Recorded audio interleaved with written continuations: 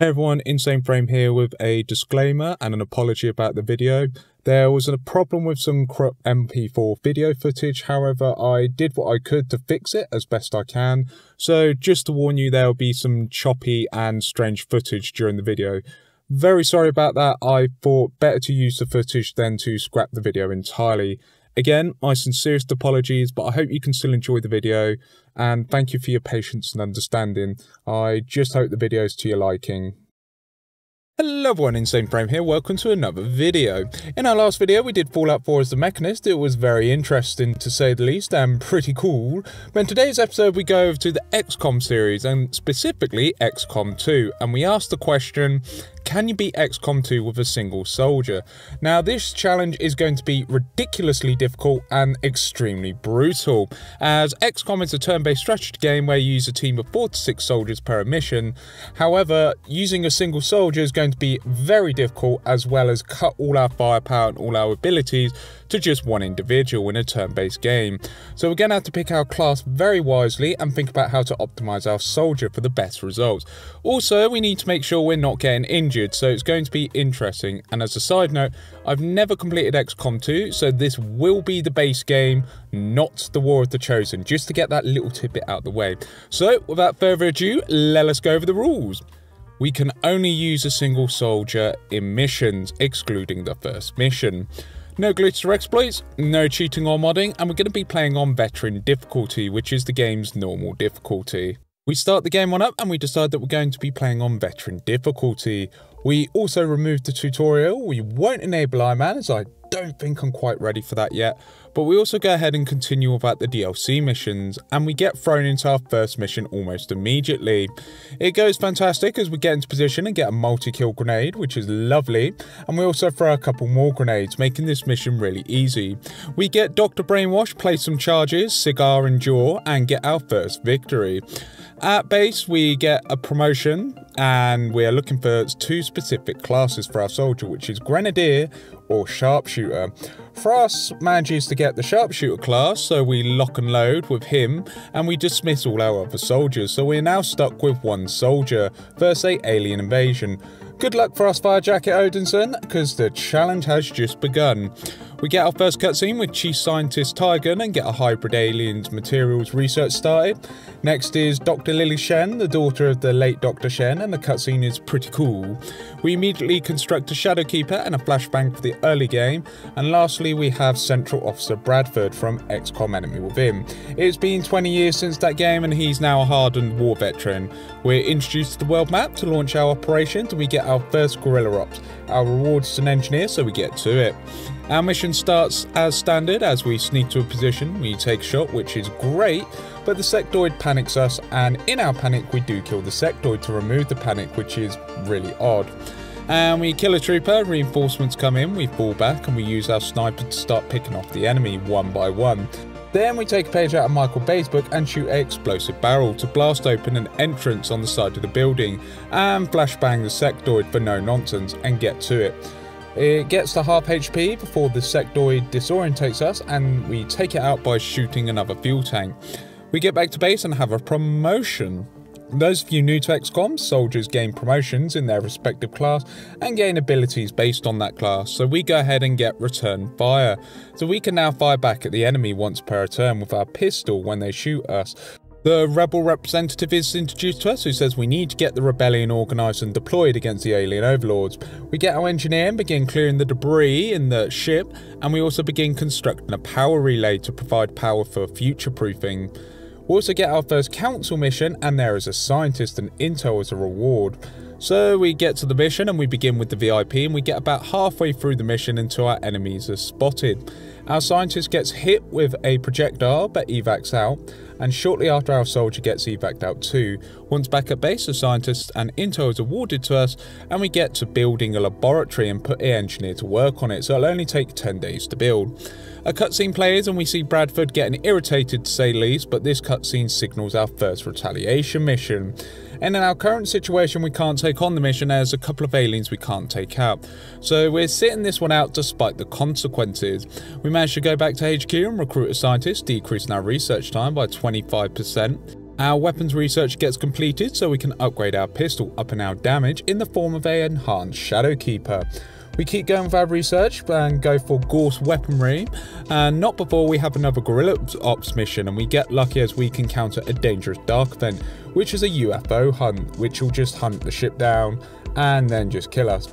On top of that, we get a generous amount of supplies, so on to that mission. We managed to get a decent kill on a melee unit known as a Lancer. We get a sniper shot off to injure a second Lancer. Then we have a sectoid which uses its mind tricks to make us panic, which is super annoying. But we use our Shadowkeeper to reconceal ourselves to get an advantage, and we managed to get to cover an overwatch against the Advent officer, and our return fire manages to put him out of his misery. We go toe to toe with a sectoid and get a crit on the sectoid. It misses his shot on us, and we flank it, and jobs are good. He drops some items, including a data cache and an Illyrian core, which is amazing. We make our way to the transmitter. We manage to hit a trooper, and a second sectoid panics us, but we shoot the trooper, and the little dastardly fellow does prove difficult, but we manage to put him down, finishing the mission. With our victory in hand, we come on back to base and we have a promotion.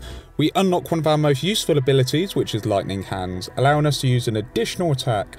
It has a 3-turn cooldown, but an extra attack is always nice. We get supplies and thankfully countered the UFO hunt, as that ended the last attempt on this challenge. We upgrade our power plant, which is excellent, and the construction of the lab is finished. We upgrade it so we can stuff it with 2 scientists, reducing research time by an additional 37%, which is very significant. We also complete Gorse weaponry, which is excellent, and move on to more research. It's time for a raid mission, and we get a glorious sight, which is a dead trooper due to the Shadowkeeper. This allows us to reconceal ourselves and snipe a Viper and use Lightning Hands to finish the darn thing off. We also see something that takes precedence and is our #1 priority, and that is the enemy turret.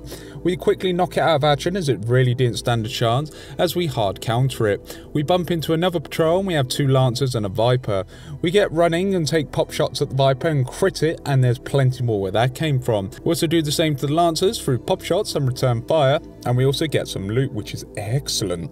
However, we have the boss of the area, the Viper King.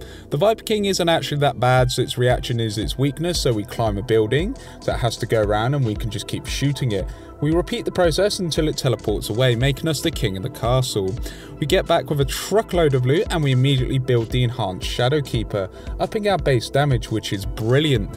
Tiger then has a cutscene with us about the extracted technology, which is pretty cool, and we research the turret autopsy ASAP. The black market is unlocked and we hit the jackpot in the form of rushed plated armor research. We also buy a laser sight as well as some supplies for building, and speaking of building, we begin constructing the proving ground. We also finish the turret research, unlocking the defense matrix, and we begin research on plated armor, so everything is looking good. A stroke of luck comes our way as a council mission with some very lucrative rewards is thrown our way. We get to the mission immediately, we get a very nice map and we see our first enemy mech. We use our grenades to shred some of its armour, and in XCOM 2 enemies have armour in the form of yellow pips next to their health, which mitigates damage by a flat amount, so bypassing it is quite important. However, the sectoid is up to its old mind tricks and makes for us panic, so we get revenge and strike it down to stop any more mind games. The mech is also dealt with as we advance towards the VIP. We meet a Lancer and a sectoid. The Lancer is shot, then misses its attack, dying to return fire. The sectoid is very unlucky as it gets double critted thanks to using Lightning Hands. The VIP gets evac'd out and our soldier follows suit, netting us a win. Back at base we also get a promotion, so we decide to go for quick draw. A very good skill, for it now makes our pistol no longer consume an action if it's our first action. Pretty good, as we can now make another attack if we so choose. Our reward for the mission is an engineer and intel, which is extraordinarily welcome addition, so we get our new engineer clearing debris. Plated armor is also researched as well as communications. It's grill ops time and we go for it, as we know the drill by now. We start out and have the opportunity for an explosion. We use Lightning Hands to take the shot and kill 2 enemies. Some enemies are on the roof, but we make it to the device and shoot a Lancer. We get a return fire off, which injures one of the Lancers, and they both missed thankfully, so next turn they're both taken out. And a sectoid is also on the receiving end of our attack and meets its demise. We then get to find the Viper King again, and we manage to use our grenade to make it fall through the floor. We unload everything we have at it, severely injuring it before it runs away yet again. We get Dr. Brainwash as a recruit again, but unfortunately due to the rules we have to dismiss him, but he's welcome to chill aboard the ship. We get an engineer from HQ, and we also begin research on the spider suit, as well as some other fun toys from the proving grounds. More good news as we get the defense matrix up and running, which is a huge relief just in case the worst happens. We get another retaliation mission, which is great as we're running out of supplies. Unlike the first mission, we're actually prepared for this one, so we suit up and get boots on the ground. In retaliation missions, it's our job to rescue civilians whilst beating back alien forces. Our objective is twofold. We use the Shadowkeeper to gain concealment by killing a trooper, and we use our stealth to rescue many civilians. We also see a perfect opportunity for a grenade, and we watch the fireworks, and also the sectoid gets a taste of return fire, killing him in the process, whilst the Mouton gets lightning hands, killing him. We shoot an explosive barrel for a laugh, but a faceless was hit within its vicinity, so we did a good thing. We managed to take it out in a single turn. We also get a mech greet us, it gets a similar treatment, and another faceless shows up, and we use 3 attacks in 1 turn on it, so it really didn't stand a chance, allowing us to win and completing the mission. Aboard our ship we have a promotion, and this ability is why I picked Sharpshooter as one of our classes. Face Off is an ability that allows us to attack every unit we can see. Has a 4-turn cooldown, but it's just too good to pass up. We sell some stuff to the black market, make contact with South Africa, we set our engineers to build in a workshop and do some more salvaging. We also get the spider suit from the proving grounds, which is amazing. We get the workshop online, and we also build the advanced warfare center, so all really good stuff. We get Guerrilla Ops again, and we want to counter Advent's armor from the Dark Event, so we go ahead and select the corresponding operation. We change our loadout and equip the soldier with the spider suit, giving us extra movement in the form of a grappling hook. Very useful. We also install the advanced hair trigger for all it's worth, so our sniper now has a 10% chance of not counting as an action when we shoot it. Our new grapple hook comes in very handy as we get on a roof and kill a soldier whilst injuring a Mouton on turn 1. We kill the Mouton and get into a firefight, but the grapple hook is used once more, and since it's a free action, we can still fire our pistol as our first action, use lightning hand, followed by face off for 3 kills in 1 turn. Lance has the bright idea to try and hit us, but as always, return fire puts him down. We managed to hack the computer and even gain a small amount of alien alloys, which is awesome. The enemy forces managed to surround us, we take a sectoid out, and Overwatch takes a Mouton out. We double tap a sectoid out of existence, and the mech gets a grenade to the face, completing the mission for us, and we successfully countered the event. Most excellent. No time to celebrate yet though, as we have another mission. This time it's a raid mission, which is always good for resources. So immediately off to another mission we go. Our ambush goes exceptional, so we get 3 attacks off, injuring 2, killing 1. Then we just knock the Guardian down and use our grapple hook to fall back and take cover. We focus fire a sectoid, and face off just hits everything, allowing us to deal an absurd amount of damage. Unfortunately, we do get poisoned, however we kill both Vipers no problem. The injured Viper King shows up, and with face off once more, we manage to kill it and its minion. We have the last Viper, and we get a return fire off, allowing us to kill it and complete another mission. We return, and we're out of action for 7 days, but we do get a promotion, and Major Frost goes ahead and learns Steady Hands. So if we don't move, we get +10 aim and +10 crit chance. A subtle yet very useful perk, as extra aim and crit are always good. And meanwhile in engineering, we unlock gas grenades. We also gain another engineer thanks to the world map, and in the black market we purchased the Rush-Illyrium for 20 intel. A absolute bargain. We also purchased an engineer from HQ, so very productive indeed. And then it's time for a council mission next, and it's to eliminate a target. So we equipped our new gas grenade and set off. Our rival is quickly greeted by a Viper and Mouton, both are very quickly dealt with. However, we are in for a rude awakening as the Berserker Queen shows up, which is a lot worse than a Viper King, as it can one-shot us.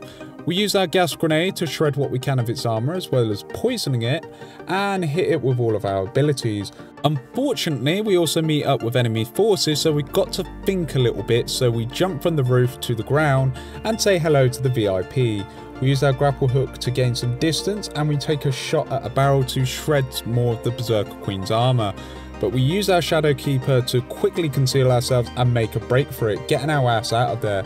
It was incredibly stressful, but mission accomplished, and we get a bunch of supplies, so all in all, very good. Our research with the Illyrium is done, so we get plasma rifle research underway. We also make contact with New Chile, which is excellent. We head to the black market and get a good find in the form of 38 Illyrium and a superior laser sight. The Avatar project, however, fills up and we have hit the endpoint as we have 18 days to knock the Avatar project back. But don't worry, it's all part of the plan, and it signals that it's time for us to go on the offensive. So we decide to assault the facility in Chile, and with thrust looking amazing, we go ahead and deploy. We locate the enemy. It couldn't have gone better even if we tried, as we deal with them no problem. And we end it with a Shadow Keeper to reconceal ourselves. We manage to use the grapple hook to get inside the facility, but we get spotted. We have to fall back outside and we grapple hook to safety and start running away as the Vipers can one-shot us. This took several attempts, but we eventually managed to run so far that we began picking the problematic enemies off. Lightning Hands is a lifesaver here and saved our ass, but we go in and begin mopping the floor with the enemies, and we managed to place the charges to then evac out. Really difficult, but still it couldn't have gone much worse. With the alien facility destroyed, the doomsday clock is reset, however guerrilla ops hits us in the face. The mission opens up and we kill the first patrol, no problem, by using our abilities to quickly deal with them. We get close to the objective and deploy our gas grenade to do severe damage whilst trying to focus on the objective. We manage to get to it with one turn to spare, however we see the Berserker Queen again, but it kills a Mouton, which is handy yet scary. We try to use the Shadow Keeper, but it fails. However, in horror movie fashion, the Berserker Queen kills the officer. So we just decide to make a break for it and we do a lap of the map and nothing is left. So I think it did our job for us, but we go to the age-old tactic of finding a roof and standing on top of it and switching to another roof to deal with the Berserker Queen. Once it makes its escape, we're home free and we get back to base and our final promotion to Colonel rank. Our ability here is called Fanfire, and what it allows us to do is to spend one action to attack 3 times. Very simple but extremely powerful, and it has a 4-turn cooldown. We begin getting all hands on deck to building a relays comm. We've also finished research on plasma weaponry and we get the plasma sniper research started, and we purchase the powered Shadow Keeper, upping our base damage a touch. A retaliation mission comes for us and we meet a regular Berserker this time, but we use Vampire to do heavy damage as it only costs 1 action. Next turn we deal with the Mouton and the Berserker, we take care of more aliens whilst rescuing civilians. Another Berserker decides to show up, we use Vampire to delete lots of health, and we finish with Face Off to spread the damage around. We get to the tar pit of fighting off Advent forces, but we come out on top. We get 2 Faceless coming after us, but we grapple hook away and kill both of them no problem. This new Shadow Keeper is something else. We decide to retrain Thrust just in case we have any hidden abilities, as you never know, and if we do have one it is completely random. But we get the resistance comms up and running, giving us 9 more contact slots, very nice. And unfortunately Thrust didn't have any hidden abilities, which is unfortunate, but still, we have our Colonel and it's okay, nothing lost, nothing gained. West Africa has contact from us and we immediately go and raid the present facility. We equip the Skulljack on Colonel Thrust and we go for it. We face a mech and a Advent officer, the mech just gets deleted and we Skulljack the officer. We successfully hack him and a new enemy appears called a Codex. However, our abilities hard counter it as pistols have infinite ammo and we easily deal with it as we do leave with a scratch, but it's okay. We meet the Berserker Queen again and Vampire is our best friend and we deal with the Moutons, and we also shred the Berserker Queen's armor more as there's more explosive containers. And with a second Vampire, the Berserker Queen is dead, thank goodness. We kill a couple of new enemies called Archons. They look pretty scary and can fly as well as melee us, so quite the enemy, but we managed to kill it no problem. We see the cutscene of the new facility, but we see lots of enemies, so grapple hook out and take full cover. The Archon says hello, but we shoot him in the face and we start killing everyone, and once we clean them out, we get the vial and get a cool cutscene. We then head to the roof and face off against 2 waves of reinforcements until the coast is clear and then evac out. The Avatar project has been reduced by 2 points, all according to plan, thanks to Colonel Thrust's fire jacket. We immediately get an autopsy done on the Berserker Queen, as it's going to be hugely helpful. We also get a radio beacon up and running, so we can make contact with Europe a lot easier. We begin construction on the Guerrilla Tactics School, and in poetic fashion, Guerrilla Ops decides to show up. We have a scientist as a reward, so we go ahead. Once deployed, we see a Codex enemy and fire it to kill it immediately. Its Mouton bodyguards can't really stand up to us, and the cluster around the relay doesn't fare much better as they are carved apart from our attacks. We go up on the roof and decide to scout the area more, and more enemies are on the receiving end of our gunfire. They aren't going to be doing much after that. We then get a faceless and blast it apart, and before you know it, the mission is complete. We get our scientist, which is excellent. However, the proving grounds give us what we've been waiting for, which is AP rounds. We also finished the guerrilla tactics score. We decided to get some tactics, so we get vulture, so enemies drop an additional item when looted. We also grab lightning strike, so we get +3 movement for the first 2 turns whenever we start conceal, very useful. And we save the best till last and get dead shot, giving us a flat 10% increase to our crit chance. It's not much, but it could be the difference between killing an enemy or two when using our abilities. It's time to knock out another facility, and we equipped our AP round. We start the mission and we see a foe I didn't expect to see, which is the Archon King. It's the perfect chance to test our AP rounds. We use everything we got at our disposal, and we managed to wound it by 1/4 of its health. We back up and let Vampire come off cooldown, and we do it again. Certainly a very frightening foe to be sure, but we'll need to defeat it at some point. We get into a few more scraps during the mission, but then we manage to get reconcealment. We head inside the facility and we go in hard and take out an officer and a guardian with superior firepower. Our return fire also kills a trooper, which is nice, and the officer had some very nice loot in the form of an advanced speed focus. We plant the charges and we head to the roof for evac, and once we're back we're injured for a week. But we do get an advanced speed focus and knock 2 blocks off the avatar progress, which is excellent. We staff the Advanced Warfare Center, so we're only out for 4 days, and we do have to skip a supply raid which also bars us from Chile, as we've now lost contact with the continent. The power armor research is completed and we get a radio beacon up and running, and we get the alien encryption done to unlock the shadow chamber, which we'll certainly need. North America is contacted and we get a council mission awarding a large amount of intel along with a scientist, so we can lock in and get to it. We meet a upgraded mech and Fanfire one-shots it no problem. Colonel Thrust obliterates 2 soldiers and we get a lot of items from them. We manage to grapple hook out and we get shot from enemy overwatch fire for some damage, but we get the scientist out and evac Thrust out. We get back, we're out for 6 days, but more importantly we get a scientist and a bunch of intel. We make headway into Mexico by establishing contact, and we do the same to Eastern Europe, opening the world up a little bit more. Guerrilla Ops is here again, and before we head out we give Colonel Frass a combat stim to give +2 movement, which is huge. So we now have 14 base movement, which is simply excellent. The Guerrilla Ops itself is funny as we meet a new enemy called an Andromedon. We pick off its friends due to face off, it heads inside and we take out the transmitter. Inside, a interesting scenario happens as we fanfire a mech and lightning hand our new friend. Then we use face off to devastating effect and we find some much needed Illyrian cores, and return fire kills the elite trooper. Our amazing movement keeps us away from toxic puddles as we finish off the alien powered scuba suit. Their mission is a success. We get a very unfortunate event and our worst nightmare comes true as a UFO shoots us down. This is the mission I was worried about and why we built the defense network, just in case this mission hit. Anyway, our goal for this mission is to knock the alien relay out of action while stopping the aliens from boarding our ship. Usually Central would send reinforcements our way, but since we only have 1 soldier, we don't have any manpower. However, that doesn't mean we don't have help there, as we have 4 turrets maxed out to deal with anyone that comes close to the ship. They are actually quite beastly and not to be overlooked. We send Colonel Frass forwards and our turrets cover us pretty well and get some kills, letting us advance. Frass holds the line and slowly advances forwards, and we have our worst nightmare shot for this mission. The Archon King makes himself known, which is not good at all, and we shred his armour and begin laying into him. Colonel Frass gets grappled and lifted into the air, but thankfully the Archon King did get poisoned thanks to Andromedon we killed.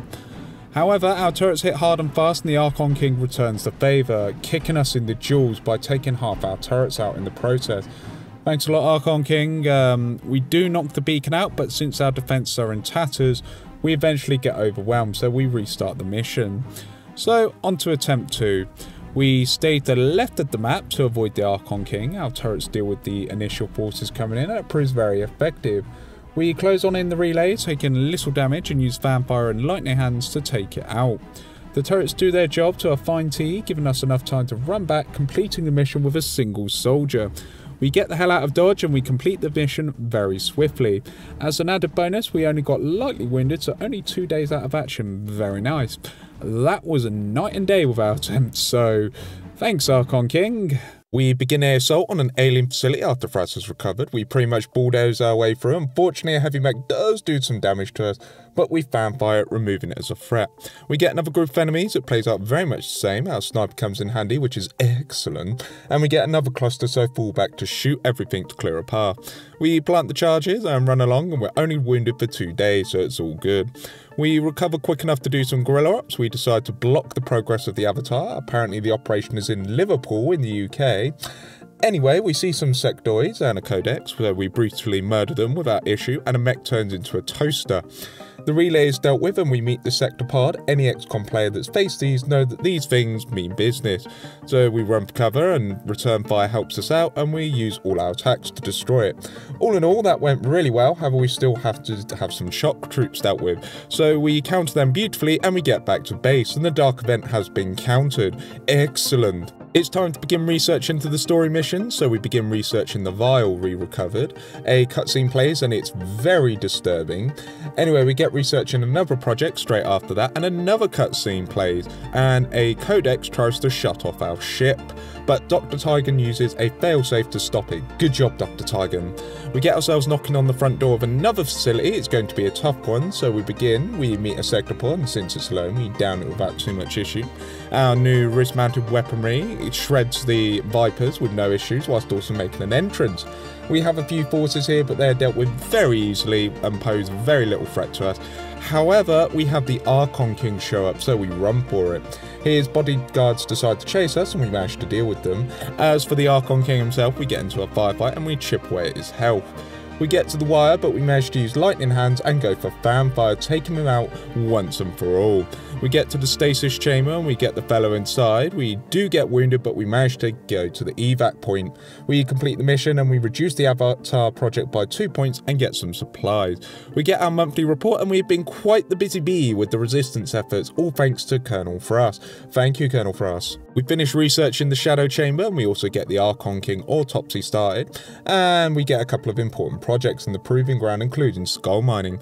Guerrilla Ops comes up again, and to quickly sum it up, we kill codexes. A new enemy called a Gatekeeper shows up. It's terrifying. The Gatekeeper gets destroyed in a similar way to how we kill sectopods. We hack the terminal, kill a trooper, completing the mission.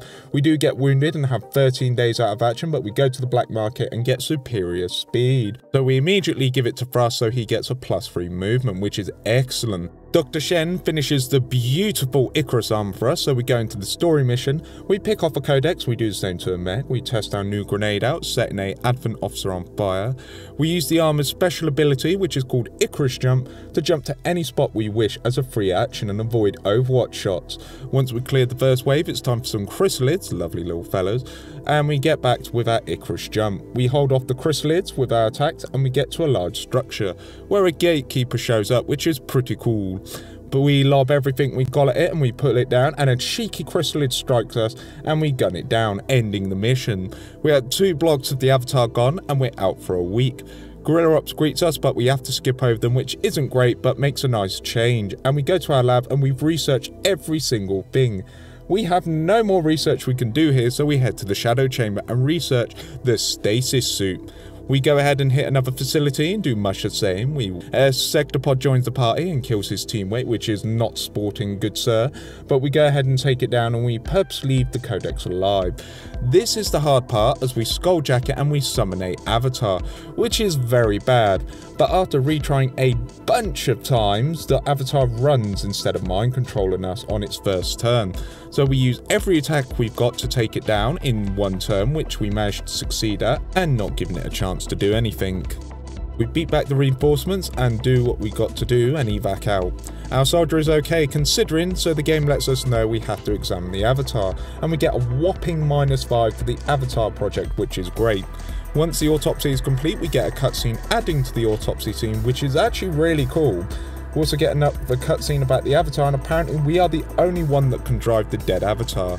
We also get our final cutscene with the rebel representative, who gives us intel about the alien tower and gets found out by some soldiers. Definitely not good. We get to the tower and we can select some buffs worldwide, which is fantastic, but we decide to go for squad reflexes, increasing our dodge by 33. We get override, so we are immune to 2 attack, and finally we get squad video, increasing our vision range by 2, which is huge. The The game gives us a prompt to say if we're sure about this. We go ahead on the loadout screen, we take a mind shield just in case a avatar shows up, and we begin. As soon as we begin the mission, we shoot a Archon and finish a scuba suit alien. We advance forwards and snipe a sectoid, adding to the tally. We draw some attention and find an Archon and pull it out of its misery. And as for the Andromedon, we continuously shoot it until we can fan fire, no problem. Get our last enemy, another Archon, and it's panicked by our armor, so we get some shots off on it and knock it off the side of the building. It's a long way down there, pal, so good luck. We get to the console and hack it, and we gain control of the tower. We complete our goal and another cutscene plays, and the speaker is found out by a mob. They try and rush him, which is hilarious, and back at base we have Colonel Thrust, and he has achieved over a Spartan of kills. Goddamn, that is impressive. You are a truly one-man army, sir. We get the final mission straight after, but the game does allow wounded soldiers, thankfully, and Colonel Thrust Firejacket Odinson only has 1 HP missing like the badass he is. We decide to take AP rounds and a mind shield as we'll need them both. The cutscene plays and we get alien DNA pumped into us, and Central gives a badass speech as it's time for the final mission. Once in the final mission, we have 2 soldiers, but as per the rules, we can only use 1, so the commander will have to stay put at the start to give no advantage of any kind during this mission. We see our first patrol and we fanfire the Andromedon and take cover. We spread our damage out and finish off with face-off. We press forwards and we get a sniper overwatch shot, killing an enemy. Then a sectopod is present and we manage to kill it, exhausting all of our abilities. We retreat to deal with the Archon and keep going, and we have a squad of Mutons along with 2 Andromedons, so we use face-off for some excellent damage. We fall back again and thin their numbers one by one, letting us carry on. It's a pair of Berserkers next, and we take 1 out no problem and then begin running as usual. We wait for our abilities to come off cooldown so we can end the second Berserker no problem. We have 2 gatekeepers next, and we take 1 out and do the usual picking off a codex in the process. We use our last Icarus jump to avoid overwatch fire, and we manage to destroy the second gatekeeper and come out on top. Then it's time for some Lancers next, and there is the surviving codex, and it tries to drain us of our ammo, but we use its ability against the Lancers and manage to kill them. We get to cover, and the codex, just to rub salt in the wound, gets a small amount of damage off on us before we kill it, taking us down to 4 HP. We get a cutscene with an avatar, and I think this is it. So we spot the avatar and go on the defensive. It tries to mind control us, wasting its turn. As we have a mind shield, we return fire and hit the avatar, creating an opening for us. So we use lightning hands and fanfire to eliminate it. We take cover, and our avatar is still at the start, so we do have a plan here as the forces keep spawning. All we need to do is spot the avatars, and we have a stroke of luck as we spot both avatars. The bad news is they're surrounded by everything, so we start making a run for it, as the avatars will chase us and we can outpace everything thanks to our high movement. But more importantly, we can avoid the reinforcements. As we begin running, the 2 avatars sure enough follow us, along with 2 gatekeepers. We get to an area where we can use the higher ground, and we use Overwatch with our sniper to get a shot on one of the avatars. Our return fire also procs and makes the avatar teleport away. On our turn, we use lightning hands to stop the Muton from suppressing us, and we fanfire to kill the second avatar. Just 1 more to go. We keep running and falling back, waiting for our abilities to come off cooldown and eventually get near to the start. We get to a good position where we just use lightning hands and fanfire to kill the final avatar, triggering the final cutscene, ending the run, answering the question, can you beat XCOM 2 with a single soldier? And the answer is yes. Yes you can, but my word is it grueling. Alright, I can safely say that this challenge up to date on this channel has been the toughest thus far. But it was also the most fun and took me back to figuring out XCOM. It was like playing the game for the first time. It was really difficult at the start, but as we got our abilities, got more gear, it just took a mind of its own, and it was such an amazing challenge. It really kept me on my toes. I'd also like to say that this was the 4th attempt of the challenge, as the previous attempts ended in ruin, but taking them losses and learning from them made this attempt a success. It absolutely blows my mind that we could actually complete this challenge, but it was certainly grueling and absolutely mind-bogglingly difficult, but such is the nature of XCOM. It just made the win all the more satisfying. Anyway, for the next video, we'll be going back to Fallout New Vegas with a battle rifle, as I love that weapon and it's a break from a hardcore challenge. But it'll be just as fun. And please do remember to like the video if you like the video, comment down below even if you just want to say hi, and subscribe if you're new. Anyway, I've been Insane Frame. Thank you very much for watching, you lovely people. I hope you're good and everything is well. Send you all the hugs and of course the hot cups of tea, all that good stuff. Have an excellent day, you wonderful lot, and I hope to see you again in the future. Stay tuned for the next one, as this is Insane Frame, signing off. Take care, everyone. I hope you have an amazing day and everything goes absolutely brilliant for you. Take care and have a good day. Bye-bye for now.